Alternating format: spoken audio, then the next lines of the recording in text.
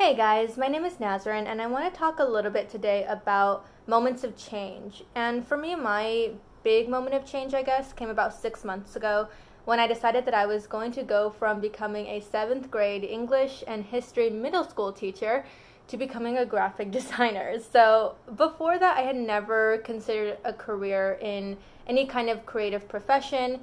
Graphic design was not something that was even in like the orbit of possibilities for me, but I stumbled into it, and that's kind of a separate story in and of itself. But I wanted to talk about kind of the transition that I made from education and to going to where I am today in this creative field. So I had studied education in college for 4 years, and I'd worked in a school for 2 years before making this decision. So I spent about 6 years really being dedicated and committed to the field. I really did love the work, and so it was really hard when I realized earlier in 2019 that it wasn't the right space for me for a couple different reasons. So one reason was that I felt a little bit stifled in the classroom. I think the reason I went into education and the reason I went into teaching was because fundamentally I love teaching and learning and growing with other people. But the institution of our education system and the rigidity of classrooms for me just wasn't allowing the type of connection and the type of growth I really sought with other people. That, and on a more personal note, just the loss of my mom during that time honestly just made me not want to give as much. I didn't have as much to give, and I wanted to be more insular. And so having that feeling of wanting to just be insular and not give is really hard when you're a teacher, because as all you teachers know, you're constantly just giving and giving and giving throughout your day. So there were multiple things that were going on in my life at the time that made it so that this change was kind of inevitable. Anyway, so it was really, really hard for me to make that decision and just to say it out loud, to tell my family, to tell friends, to tell people in my network, my professors, that I didn't want to pursue education anymore.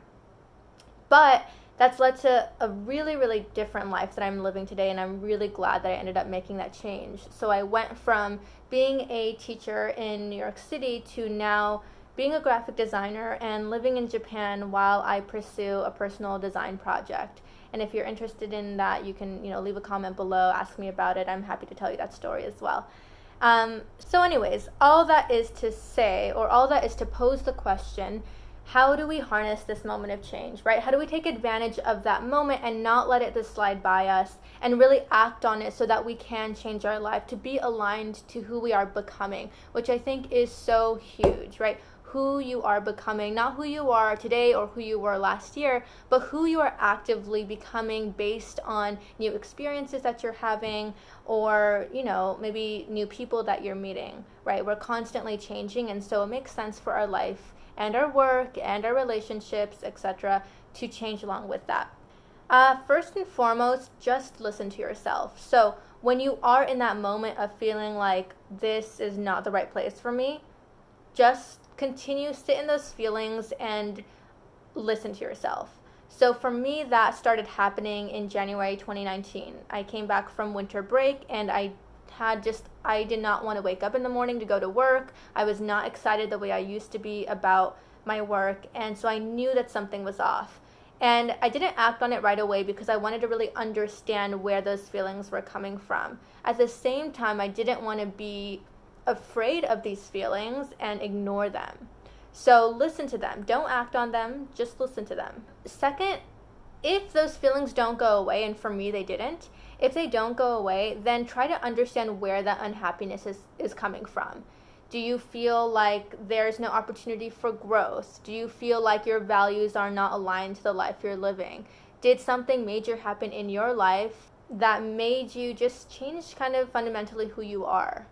So understand why you're not currently happy where you're at, and use that as a guide to figure out what you should be doing next. And lastly, just start opening your senses, your eyes, your ears. When you are going through life, think about everything that you see, everything you do as an experience to really be I don't know, felt, I guess. And I think for me, this really resonates because it's really the way I stumbled into graphic design. Like I said earlier, I was not considering graphic design when I realized that I didn't want to be a teacher anymore. In fact, I was looking for other type of like kind of culture building, consulting type of jobs. And the way I actually wound up in graphic design is that I was having a chat with a friend at his office. I thought that he could provide some insight on this new direction I was trying to move in. And as I was leaving, he gave me a couple booklets, just like small little paper booklets, nothing too fancy, that were designed by some of the designers in the consulting firm. And these booklets were about how to harness these moments of change and how to use them for, your benefit. And I took these little booklets home. I was sitting on the train going back uptown, and for some reason I was really drawn to them. They really inspired me. They really excited me, and I kind of felt like I want to create something like this. Like I want to make something that I can hold in my hands, which I've never done. The point is that I realized that I wanted to start kind of, exploring graphic design because of these books, these little booklets that my friend had handed me. So if I wasn't really open to the idea of just exploring the things that were interesting to me or the things that kind of piqued my curiosity, I really may have not wound up going down this route. So all that is to say, open up your senses as you are going through, your day-to-day life. And if something intrigues you, if something interests you or excites you, just pursue it. See where it goes. Do more things like that and see where that might take you. So yeah, that's about it. If you feel like you're going through a moment of change, I'd love to talk about it with you. I'm happy to share more of my own story if that's something you're interested in hearing as well. I don't really know where I'm going with these videos, to be honest, and I don't know if that's a bad thing.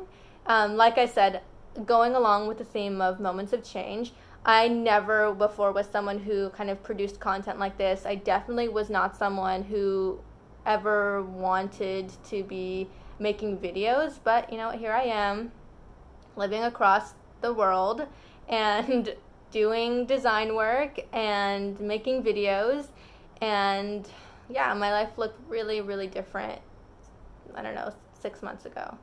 So yeah, capture that moment of change. Don't let it slide past you, especially if that's something that you need for yourself. All right, thanks so much for listening. If you like this video, you can like it, I think. Give it a thumbs up, comment, subscribe to this channel, and help me figure out what this series or channel should look like. Thanks so much.